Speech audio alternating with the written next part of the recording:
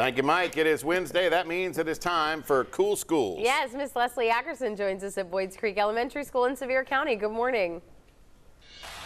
Good morning. We are back in the garden here at Boyds Creek Elementary School. We've learned about how the students grow those incredible plants, but now it's tasting time. And I have Miss Funderburg here to talk a little bit about that part of the teaching for these students so they get to try some of the stuff they've made. I think that's one of the best parts is getting to try. If you're a parent, then you know lots of children are picky eaters. And I think they're more interested in tasting foods that they may not to begin with if they have grown it themselves or if they have planted it themselves. So it's exciting. And here at school, in order to get a sticker, they have to try the cabbage or whatever food it is that we've done before. Miss Lisa's done lots of different things, bok choy and some different greens like kale. And so the kids get very excited because they end up trying something that they might think is yucky to begin with, and then they actually like it. Yeah, so today we have cabbage. Are we ready to try a little bite here? Miss Lisa has used the cabbage to make some coleslaw for you, so I'm going to pass out little cups. I can't get a sticker unless I test it. Oh, pretty good. I'm impressed. I think you guys did really good. And I get my sticker. You tried some cabbage from the school garden. Awesome. Here we go. I've got my sticker. This is super cool. Just one of the neat things that you get to experience here at Boyds Creek Elementary. We'll have much more coming up along the morning. Good morning. We are out in the garden here at Boyds Creek Elementary where we have Miss Lisa, who is a volunteer parent that comes in to work on gardening with the kids that we see here. And right now we're learning about gardening in cold weather because it is not quite spring yet. What are some of the fun things the students are going to get to do this week and this month? Well, we're going to plant some cabbage. So we have some bok choy, some Napa cabbage, some more Chinese cabbage, and some regular cabbage, a little Swiss chard, and some peas.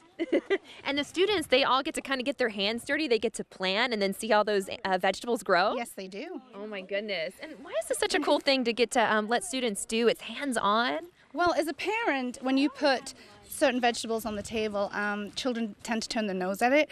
But if you do it at school where they get to take a seed, plant the seed, grow the seed, and then we get to try it here in the school, 95% of the children will try it, love it, and actually come back for more. That's a great way to get kids involved. Now, I want to hear answers. What's your favorite thing that you've planted? Anybody got one? See a hand? Tomatoes. Carrots. Carrots. What we got over here? Hard to pick, right? What's your favorite? Apples. Apples. Peas. Peas. Peas. Peas. Apples. Apples. We got one more down here. Peas. Peas. The peas are a popular favorite. I don't know that would have been my favorite as a kid, so you're doing a good job, obviously, with this program.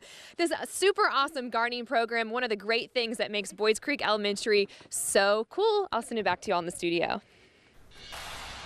Good morning from Boyds Creek Elementary School. It is Cool Schools, and we are learning about one really awesome classroom that's getting busy this morning. Wyatt, you've got a colorful cup here. What is inside there right now? Blue and red food coloring, salt and water. Salt and water. And some of these students all have different colors here. This is a little experiment that Miss Gibson's class is doing. Miss Gibson, what are the students learning about? They're learning about the evaporation process with the heat of the sun or the heat of any source. And we're learning that solids do not evaporate, but liquids will. And it's a long process, so we're keeping a journal to show our process and our progress each day. Wow, so where will these cups go once the students are done with them? They're going into the window over here, and hopefully sometime soon we'll have sunshine. I know we've had a little bit of a rainy days, and once the sunshine comes, how long will it be before students are able to see a change? They'll probably see a change within a week or so, but wow. It won't all evaporate for probably a month. So this is one of our long-term experiments. We do short-term experiments, and we do some where we can see immediate results, and then we see some experiments take longer. Awesome. Well, we'll let them keep on stirring. We might have to check back in a month and see what has happened. We'll have much more from Boyds Creek Elementary coming up. Good morning. Good morning. We have made our way down to Miss Lucas's math class where these students look like they're having a lot of fun, and that's because they are. I have some friends here. Tell me your all's names. Ashley.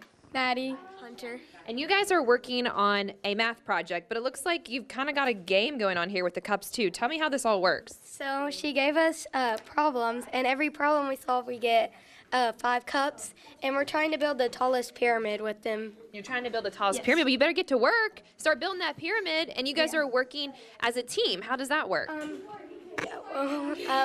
She gives us questions about area, and we solve them.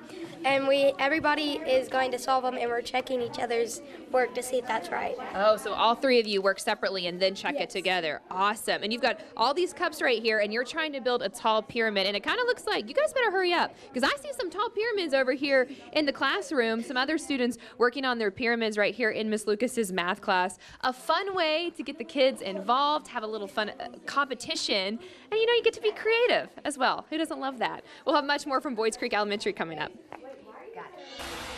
Thank you, Leslie. And each month, Food City is going to give $1,000 to a school in need. You can nominate your school on our app or go to WBIR.com. Tell us why your school deserves the money.